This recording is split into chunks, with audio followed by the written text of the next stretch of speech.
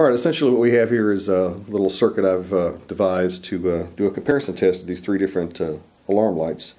This is the LX60 with the red lens, and can also be employed for the LX100. It has exactly the same shaped lens mold, but uses a 100 watt bulb and a flasher. In this instance, we wanted to show these lights flashing so you get an idea of how bright they are, both indoors and outdoor.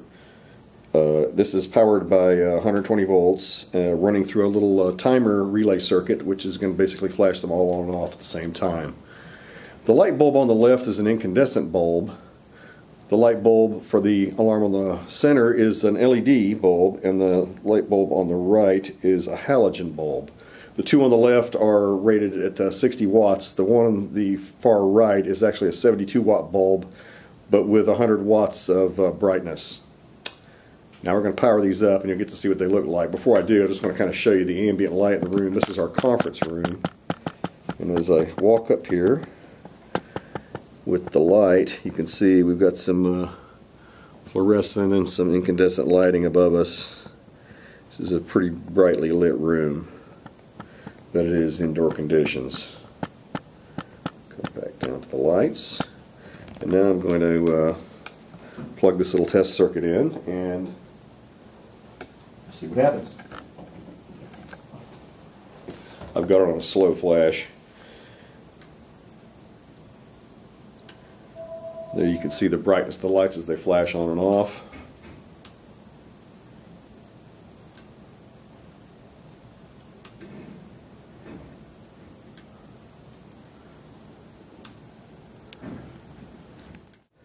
Here's another angle showing the lights. You can see we've actually got a door behind us there with some light coming through. The wood is polarized and diffuse light that's coming through. This is still basically indoor lighting, but you can see that even against the lighter background there that they show up very well in these conditions. Of course, now from this angle the halogen is actually the one on the left this time, and you can see it's slightly brighter because it is, like I said, 100 watts apparent output, though it only actually consumes 72 watts of power. Alright, now we're outside in actually subdued daylight, kind of cloudy daylight, just to give you an idea what they look like on the outside. I was hoping to do a sun test. We'll have to probably wait for a little better weather. But anyway, here we are. I'm standing about less than 10 feet away, and you can see the lights are easily seen. If we pull back now to a position about 30 feet away from the alarm lights, even from this distance you can see that they're still very clearly visibly blinking and very bright. Close in for a better look.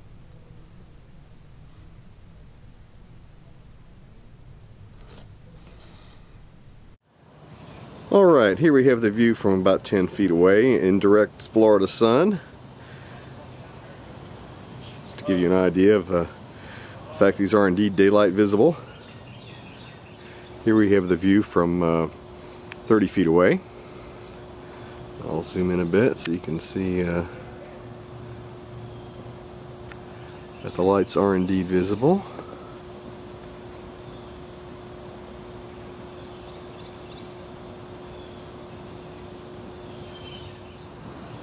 Here we have the view from 50 feet out, again under the very bright at the moment Florida sunlight. It's a direct light. Alright, we're actually about 100 feet away at this point. Alright, at this point we're I'd say approximately 200 feet away from the lights. You can still see that they're quite visible.